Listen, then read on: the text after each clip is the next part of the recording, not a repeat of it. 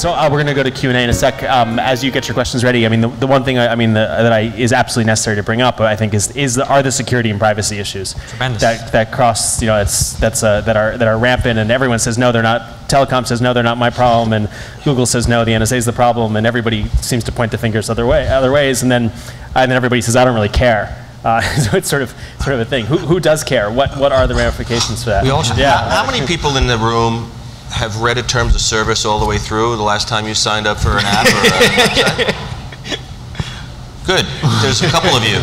We should all be doing it, and we should all be asking really hard questions about the data that these companies are collecting. The battleground has changed in the last 3 years. It used to be we read about hackers breaking in to databases for passwords and credit cards, and it was this sort of problem that people were worrying about. It's coming down the road.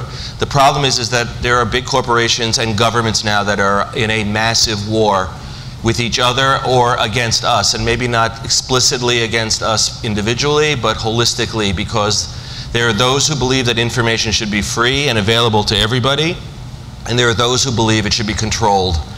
And you have to decide which side of that you're on, but without the voices of people who are concerned and understanding what the issues are, we are going to basically pass on to others these decisions, which are really, really, really critical.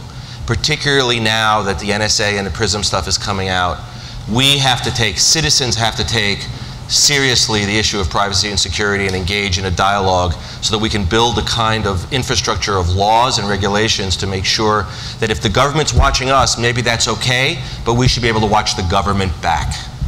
My current construction of this is we're all kind of doctors smoking cigarettes. You know, we all just like have not come to terms with the extent to which this is where we're at.